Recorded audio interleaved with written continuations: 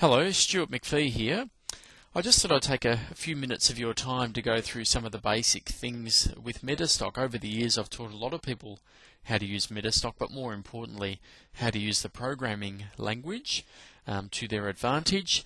And over that time I think I've got a reasonable grasp of some of the most basic common problems that people face with their MetaStock use. So I thought I'd go through some very basic problems that people have and work our way through them.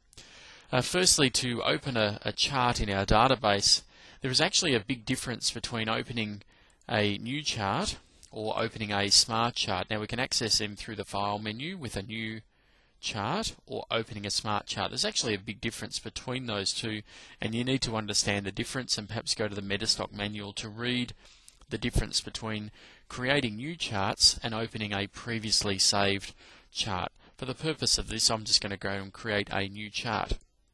Now, of course, what this allows me to do is to open up a chart from my existing database, and you'll notice now I have a list of securities here within this folder. Now, one thing I'll just talk about is probably the number one most commonly asked question in MetaStock, and that is often when new users of MetaStock open a chart, they don't get all of the days loaded into that chart, even though they know they have years and years of data in their history. This is probably one of the most commonly asked questions, and in this window here, if you go to the options menu here and click on load options, it's in here that we dictate or tell MetaStock A, how many days to load, and secondly, once we've loaded all those periods or days, how many of those periods do we display in the window. Now by default, MetaStock comes with this set at 500 and the display at 250. You'll notice I have an extraordinarily large number in there just to ensure that every single part of my history is loaded up into the chart. But that's something certainly you'd like to perhaps change to ensure that all of your history is loaded into this chart. Now once that's set, we can go along down here and type in the name of perhaps a code of our security, or we can scroll through here and find it. I've just typed it in there, clicked open, and now my chart appears.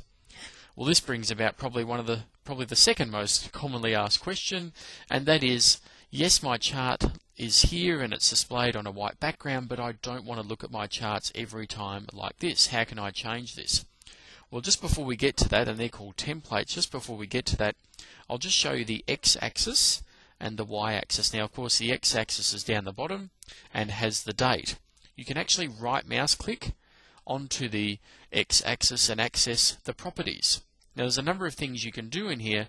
Firstly, you can stipulate what days are loaded and what days are displayed in the chart. You can change the periodicity, but one thing that I'll draw your attention to is the grid. You'll notice in the chart we have these vertical dashed lines appearing at spaces every month. I personally don't like them in my chart, and you can quite simply remove them by deselecting that checkbox there and take off the show grid. Click OK, and you'll notice all the grid lines have disappeared.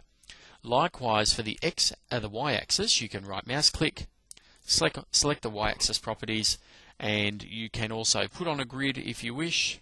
Notice there they're every dollar, or remove that grid.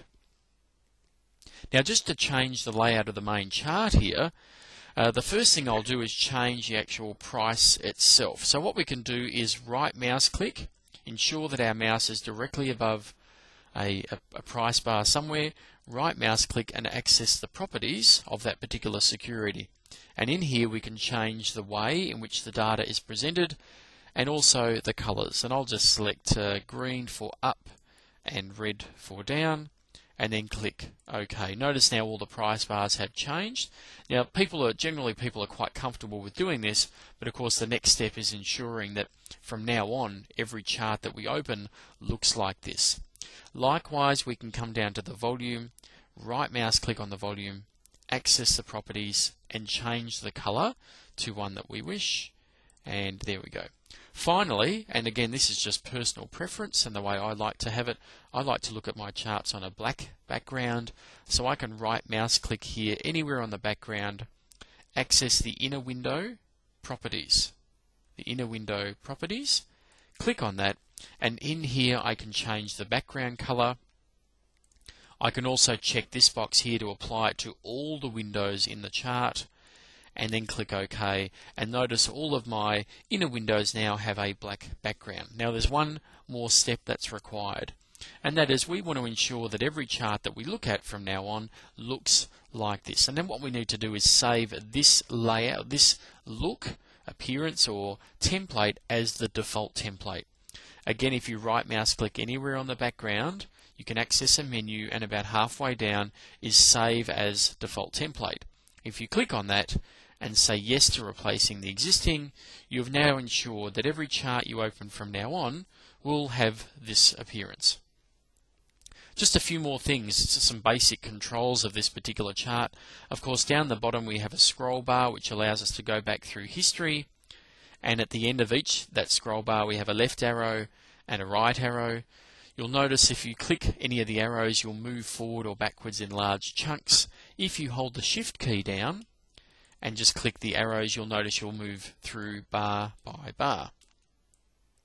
A couple more controls in the bottom right hand corner here. Clicking on this little white box here allows you to quickly access another chart from the same folder in which this original chart was opened, and you can access any of them in there. We have magnification or zoom control settings where you can zoom out, and likewise you can zoom back in. And you also have a zoom reset button which allows you to zoom all the way back out and provide every single piece of history you have in your database in the chart at the one time, and of course then we can just zoom back in again. Two more settings just down here. This one here is the rescale y-axis. What you'll notice is as you scroll back through the data, the y-axis where the price is situated does adjust to accommodate the price bars. But every now and again you'll stop in a location where it hasn't probably done the best job it could, and notice here it hasn't quite adjusted for all this gap down here. If I was to click on the rescale y-axis now, if you notice the y-axis where the price is, it will just rescale to best fit the price. And finally down here is the periodicity of the chart. The D there represents a daily chart. If you click on that, you can change the periodicity of your chart to any periodicity you wish, and go to a monthly chart, to a daily chart, and that's about it.